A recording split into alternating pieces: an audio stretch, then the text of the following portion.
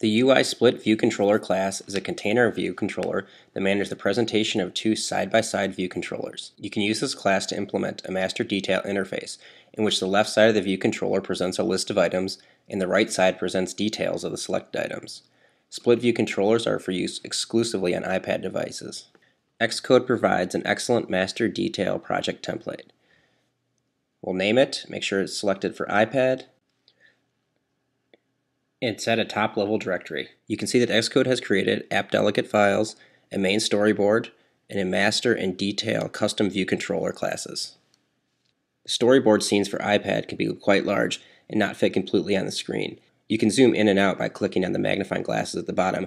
However, in order to work within the scene, you have to be at the full size. If we look at what the template has provided for us, we see a visualization of the split view controller, we see a navigation controller that contains the master view controller, and another navigation controller that contains the detail view controller. Inside the app delegate, you can see that we get a reference to the split view controller through the Windows root view controller.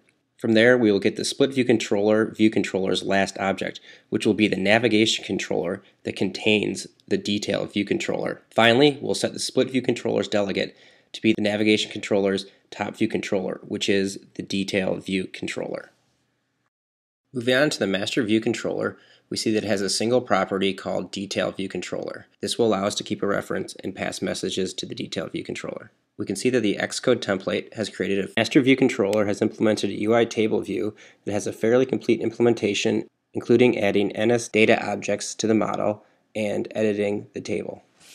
The detail view controller contains two properties, a detail item, which is updated from the master view controller, and a detail description label, which is a UI label that is updated with the detail item's value. Inside the detail view controller's implementation file, we find a class extension which provides a property to the UI popover controller that is managed by the split view controller. We also find a private method called configureView. Next, the properties are synthesized, and we see here a method called setDetailItem. This is a custom setter that overrides the standard setter that is created when the property is synthesized. Inside, we check to see if the detail item has changed, and if so, we call the method configureView to update this detail description label's text. If the master popover controller is showing, then we dismiss the popover. Further down, we find two methods that are called by the split view controller delegate. The first method, split view controller will hide view controller, is called when the iPad is rotated from horizontal to portrait and the master view controller needs to hide. The second, split view controller will show view controller, is called when the iPad rotates from portrait to landscape and the master view controller now appears. Let's go ahead and build it. You can change the size of the simulator to fit inside your window by changing the scale. We see we rotate it into landscape mode. We hit the plus button, which adds NS date objects to our model, which fills the table. You see we click on it, it updates the UI label inside the detail view controller. And in portrait mode, we can get the master view controller to appear in the popover by hitting the master button. The table is pretty well featured and includes functions for editing the table. Back in the master view controller, we want to change our data model. Instead of NS date objects, we're going to have a NS mutable array of NS strings that are URLs to common websites.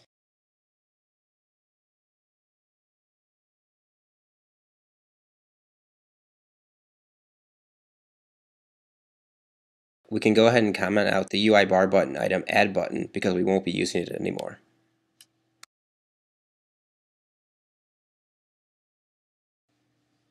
We can do the same with the insert new object method. Build it again and we can see our master detail view controller has the URLs listed in the table. Next, we're going to add a new file to create an Objective-C protocol called master detail delegate that will be a little more sophisticated way of passing messages between the master and the detail view controllers. We are going to declare a method called master action parameter sender that our detail view controller will implement.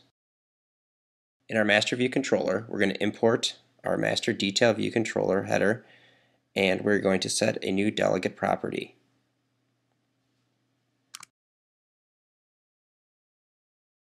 Back in the master view controller, we're going to synthesize the delegate property.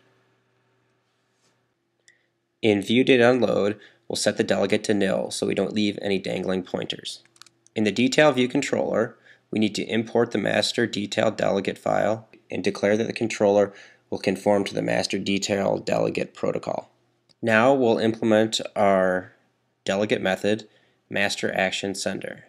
In this case, we'll just simply nslog out the object that was passed.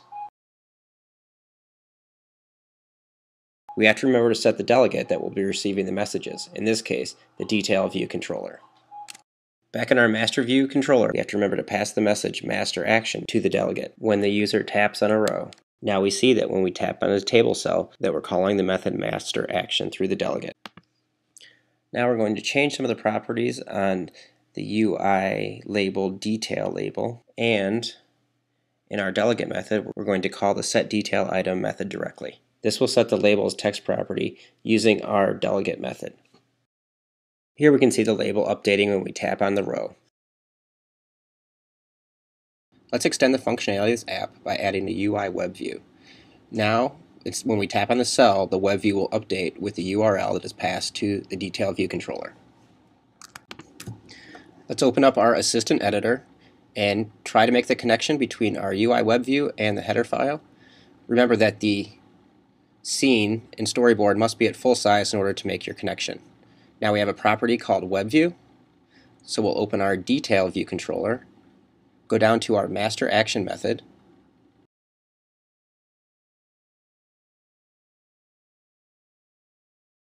the Master View Controller is sending the URL as a string. We're going to need to create an NS URL using that string. Next we're going to send the message load request to our WebView using the NS URL request with our URL. The UI web view has a delegate property that needs to be set.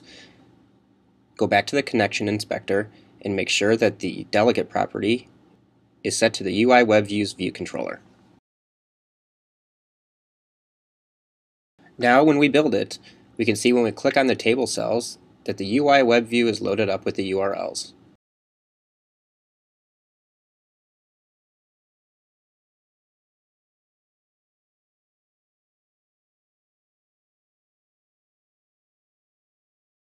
One thing you might notice is the web pages aren't rendering very well. We can go back and adjust a property in the UI web view called scaling that will allow the web view to scale the page at full size. There are many more properties and protocols in using UI web views, but for now we have a fully featured app using a UISplitViewController that loads a list of URLs in the Master View Controller and displays the accompanying web page in the Detail View Controller.